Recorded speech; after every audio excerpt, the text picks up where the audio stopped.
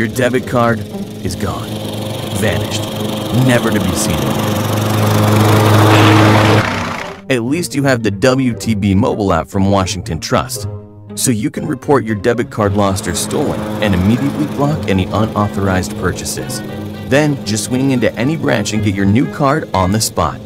It's so quick and easy, you may even have time to tackle some yard work.